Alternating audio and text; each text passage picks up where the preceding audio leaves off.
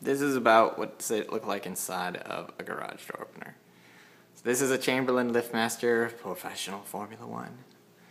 It's belt driven. It's been giving me fits, so I'm going to be taking it apart anyway. Thought you might want to see inside. Inside it's pretty simple. You've got a circuit board,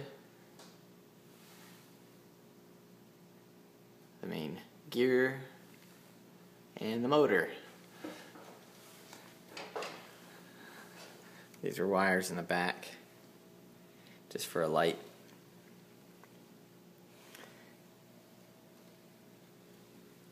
Let me back up so you can see it a little bit better.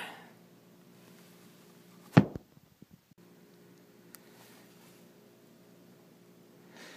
course, you have the front housing with the light.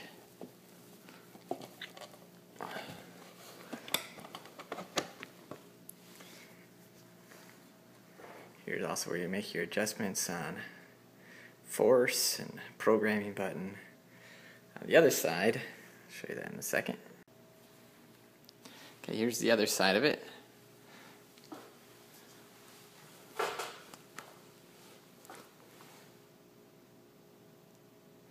There's the motor, goes through a gear, goes to the other gear, which then comes up to the shaft. Up here, which turns the belt, which runs the track, and the track attaches, of course, to the garage door, and that's what lifts it up and down. And you got your garage door spring. So, garage door to the track comes up on, and it's driven by the belt to the pulley gear right here. That pulley gear goes through that shaft, that goes to the worm gear, that goes into the motor. And then the rest of it is just controlled about wind. It's going to come up and down by the electronics. And also a mechanical switch. Sort of interesting how they did the up-down thing. So how you know when it stops, when it's up or down, is because as it moves, there's another gear in the bottom that actually moves this left and right. And you have one set of contacts here and another set of contacts here. Depending on which one it touches, it shuts it off from moving. And here we'll go and we'll try to give you a view of how it works.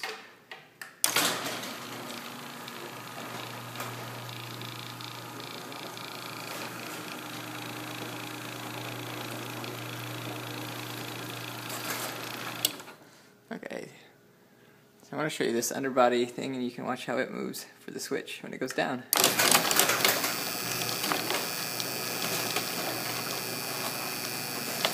As soon as it touches that other contact, it's going to shut off.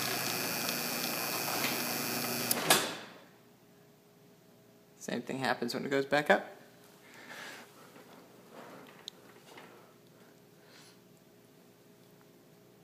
I'll do it one more time.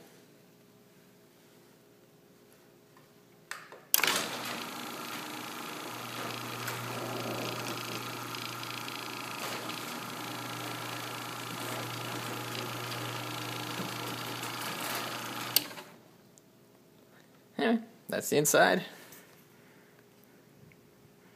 of the garage door opener.